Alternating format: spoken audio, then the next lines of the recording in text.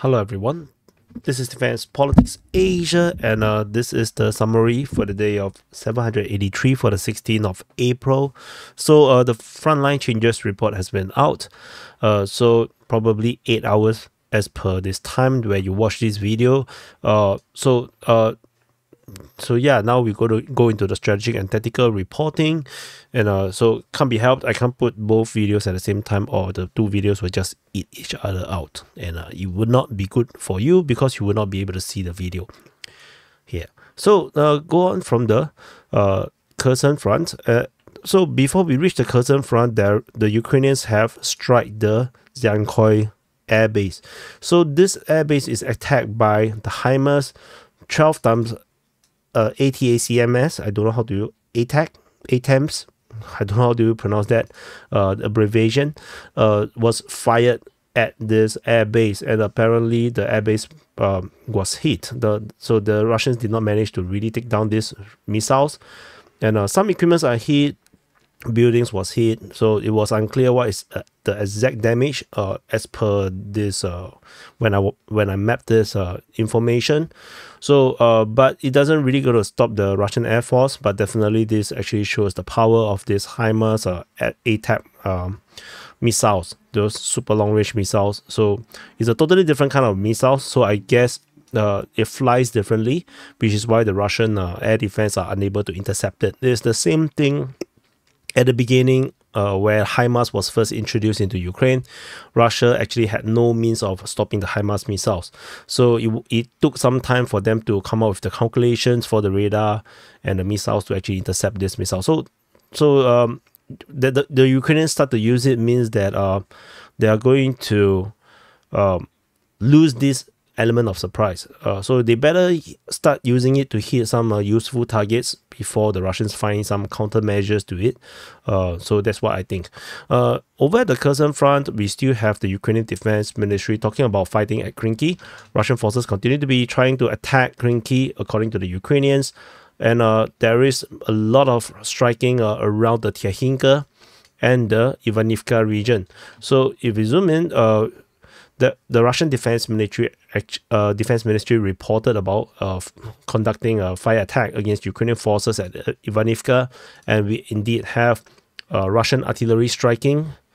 So the Krasnopol is basically, if I'm not wrong, is actually guided artillery hitting Ukrainian artillery in Avdiivka, and then another. So I believe, I'm not sure if these two is two different things. So two different artilleries got hit in Avdiivka, and then in Tyachinka there was a Russian guided missile attack from a helicopter hitting Ukrainian forces within Tyachinka. And I believe this is actually the first time in a long time that that Russian attack helicopters was used in the Kherson Front, which also means that the air defense capability of the Ukrainians in this region is sorely lacking. So which is why they can actually use helicopters. So this is actually quite bad for the Ukrainians, really bad news. So if we zoom out, I think there is nothing else over this area here. We move into the Zaporizhzhia Front. Over at the Zaporizhzhia Front, this is Zaporizhzhia city, and this is the Zaporizhzhia Front with the three different sectors. At the Kharkiv sector, Russian forces reported that they have shelled Kharkiv, similar to the reports at Avdiivka. The Russian forces are also reportedly attacking towards Lvivsky in the northwest of Verbove, as well as Robotine. The Ukrainian forces counterattack at Robotine, trying to recapture lost grounds. And as we zoom into Robotine region, there is a geolocation of Russian forces landing troops at around this area here, which means that the Russian forces has actually taken more grounds and confirmed that they have secured the southern half of Robotine, and corroborating the loss of all these grounds in this area here. So Ukrainian forces closest geolocation was a squad of infantry walking along the road getting hit by FPV drone in this area here. So I think the Ukrainian presence at Robotine is getting a bit scarce, and Russian forces may decide to take the entire village if they choose to. But tentatively, this front line seems to be just used by the Russians as a means of a kill box. So I not sure if the Russians would really want to capture this entire area here. Reports at Lvivske is interesting, coming from the Russian Defense Ministry, Lugovskoye. We will continue to monitor and see if this develops into something more. But tentatively, I don't think so. So we already have sporadic reports about fighting in this area here on the 1st, 20th, and 24th of February. And then there was nothing until 1.5 months later. So we'll continue to monitor and see how this progress. So we move on. Over at the Huaypole sector, Melenivka continued to be struck by guided missile attacks from Russian helicopters. This particular spot is a hotspot for Russian helicopters. So Russian helicopters consistently attacking this area here, signifying the severe lack of surface-to-air missiles or total absence of it. This is not a very important front line, this area here at the Huaypole sector, so which is no surprise that there is actually no air defense situated in this area here, because this is not somewhere where the Russians are actually making serious push. At the Donetsk Front, so this is the Donetsk Front. This area here, this is the Donetsk Front. The Russian forces are attacking over at Staromayorsky, Uruzhaine, Voleda, Novomikhailivka, as well as Krasnohorivka. So this is the strategic situation around this area here. And at the Staromayorsky Uruzhaine region, there is no other updates other than the attacks in this area here. Russian forces previously have taken back the grounds that they lost to the Ukrainians, but that's about it from Staromayorsky region. There is a airstrike reported in the western part of Novodonetsk, hitting Ukrainian defensive positions. And we move on. In the northwest of Voleda is over here. There is a Lancet strike on Ukrainian self-propelled gun south of Bohoyevlenka.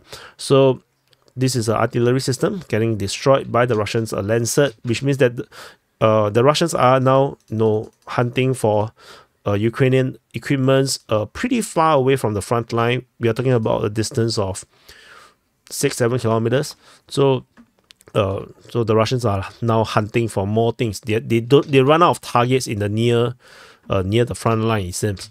And over at Novomikhailivka, there is no news regarding the Battle of Novomikhailivka. I don't think there's active assault.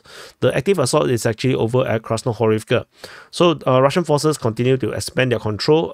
They expanded westward their control of the railway station region, and there is this video footage of the turtle tank. A new attempt by the Russians' turtle tank to actually attack into the center of Krasnohorivka. The tank did not really fire at anything.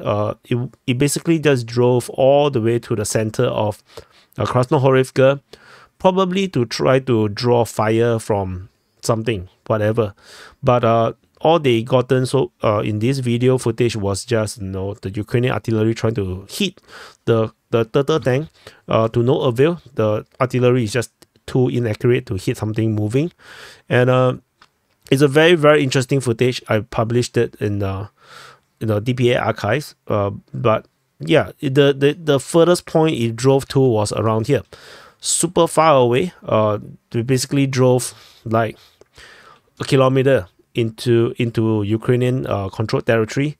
So which means that there is now Russian presence in this area here. Russian forces can actually attack into these houses and create another strong positions around here.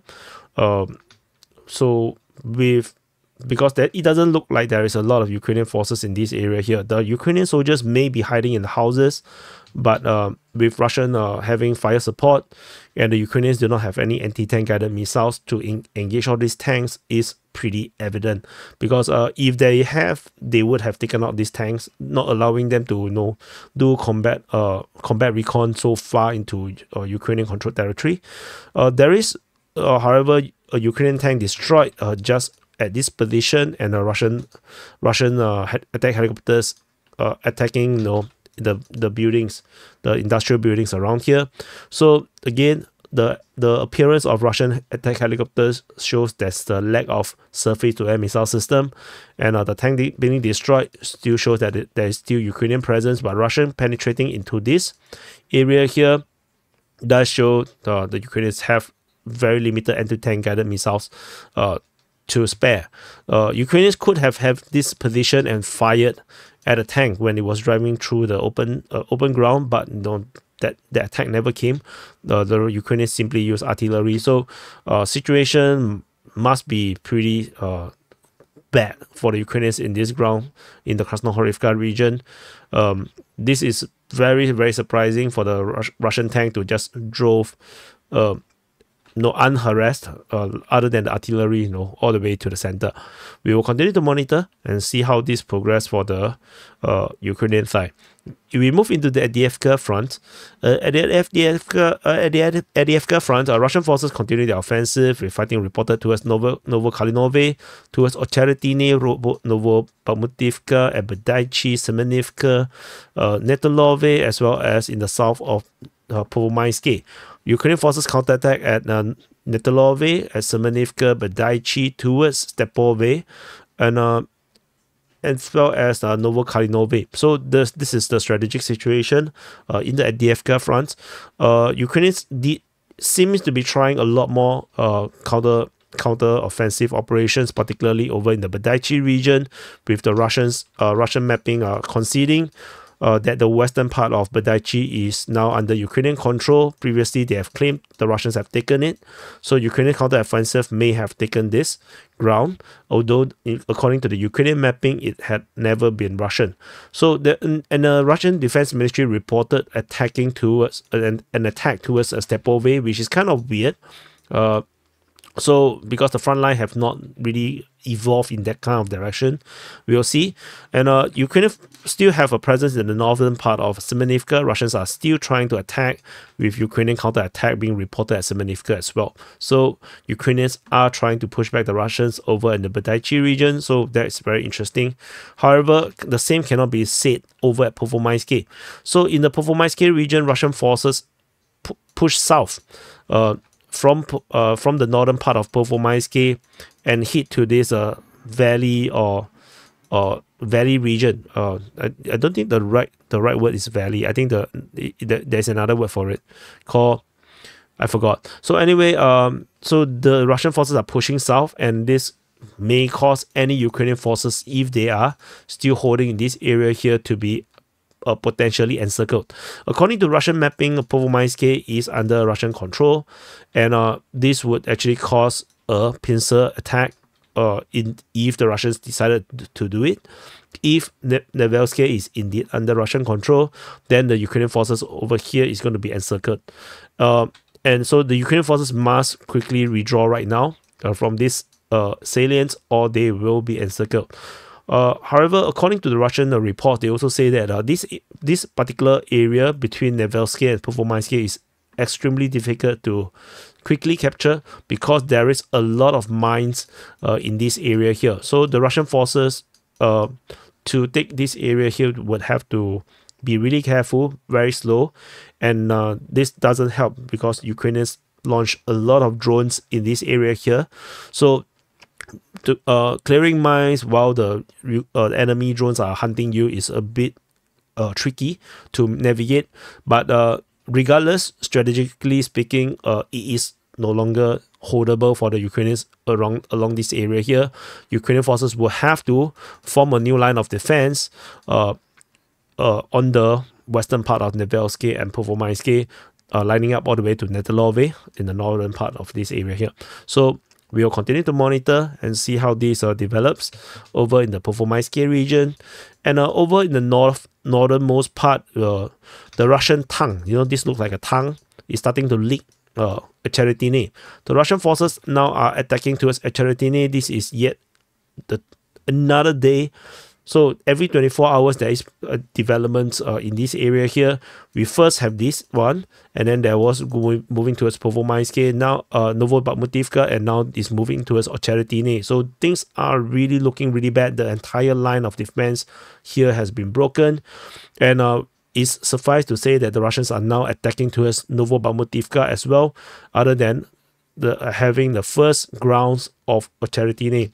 So if you look at the Ukrainian mapping, they claim that the Russians have taken the substation as well as a number of houses in the first the first few houses at Ocheretiny. The Russian forces are going along this railway line. So the Battle of Ocheretiny has begun, and this actually comes much earlier than I expected. And as I mentioned before, the Ukrainian second line of defense actually is here. From this point all the way to Avdiivka, and so this is where the second line, the second prepared line of defense, where the Ukrainians lost a lot of soldiers trying to build, and the Russians may just go around it entirely. And this seems to be the case. And if the Russian forces are going to go around it, the entire defense line is going to collapse. And if you look further up north, the Russian forces have bigger fish to fry.